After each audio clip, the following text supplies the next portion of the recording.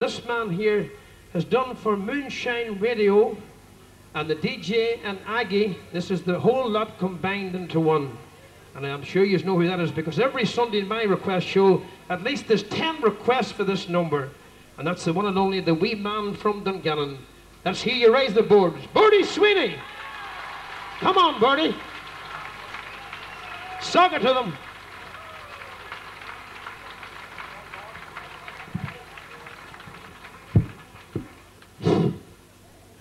Thank you very much indeed, Terry Wogan, for that lovely introduction.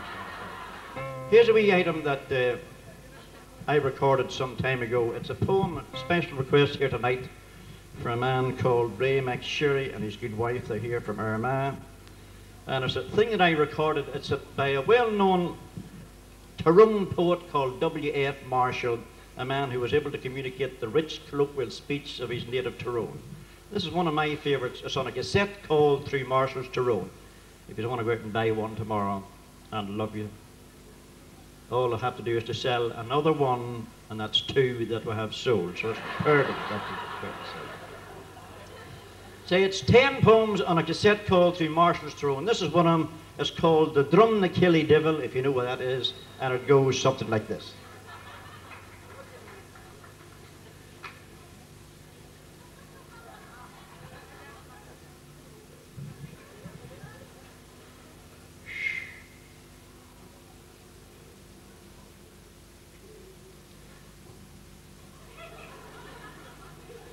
I met a girl in Barra, and she said her name was Sarah. And I thought she was as fair a louse as ever wore a shoe. So I went and sat beside her, and with tea and buns supplied her, and to soften her I tried her with a lozenge or 2.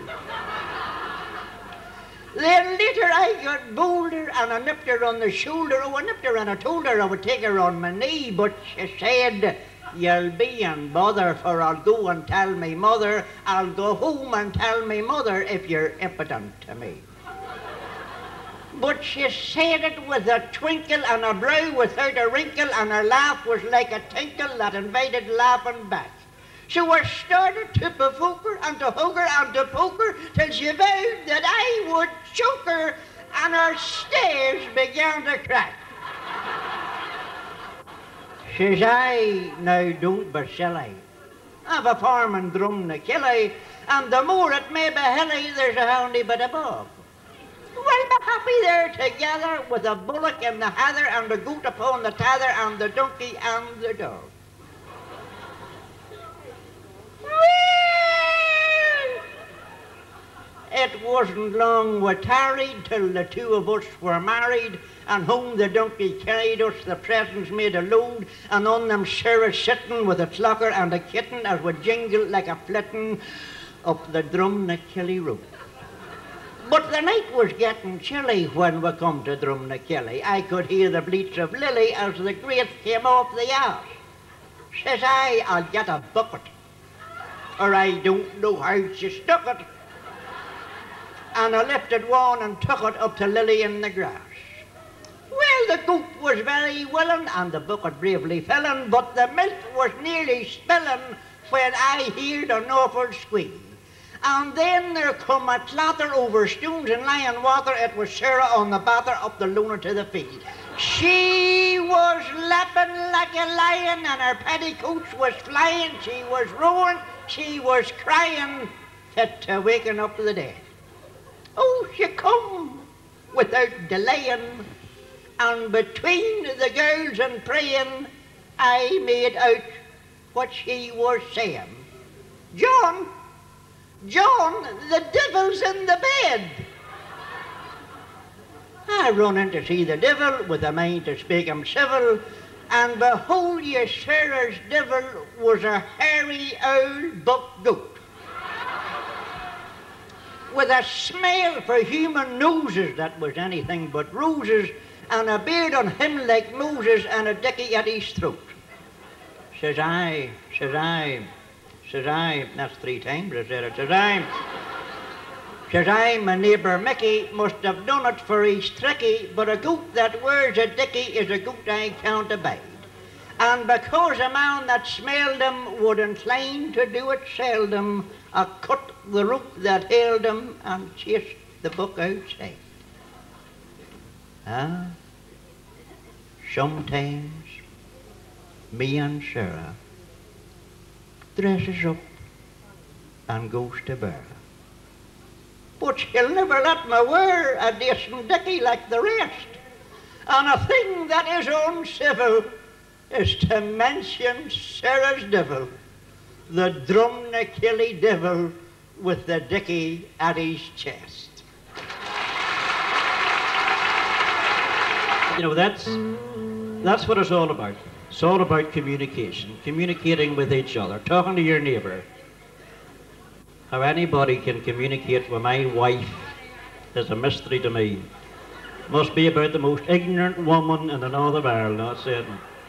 Last Tuesday, a helicopter landed in the back garden. She went out and threw it breadcrumbs. Hasn't it? No. I would give you a rinse.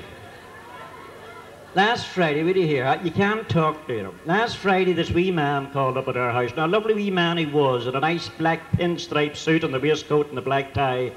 And I remembered well, he was carrying a briefcase in his right arm. So he came up our driveway and he rang our doorbell.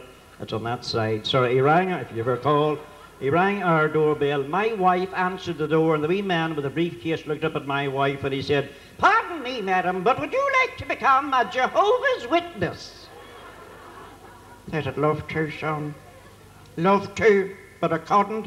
I never even saw the accident." And you have, no, you...